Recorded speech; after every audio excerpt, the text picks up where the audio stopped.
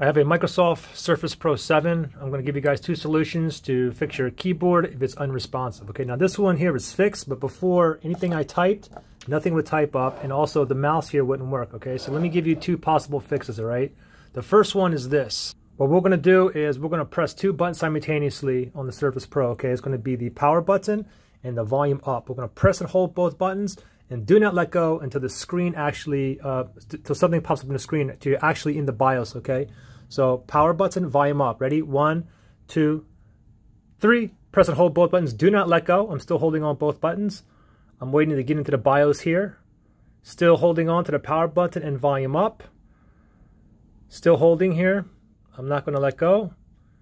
Now a Surface logo should appear soon, but I'm still not going to let go. I'm going to wait until we get into the BIOS, okay? All right, there's the logo. I'm still holding on both buttons here. Okay, now we are in the BIOS here. And now you should be up and running, okay? Now you should be able to go ahead and you should see that your mouse is working and you can type and whatnot. Anyways, if you're to this screen here, the BIOS, just go ahead and click on exit right here. And then go ahead and restart now. And you should be up and running. If you're not, we're going to go to the next step here.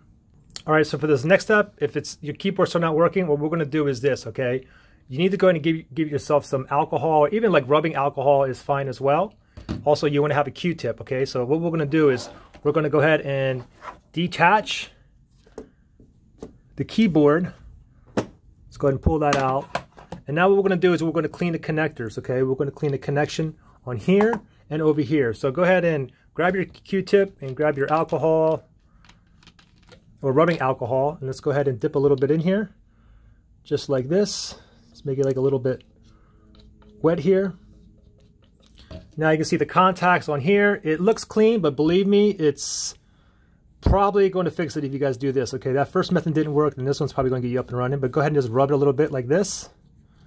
Get in the contacts, put it down, and go ahead and clean the contacts on the Surface Pro as well, right there.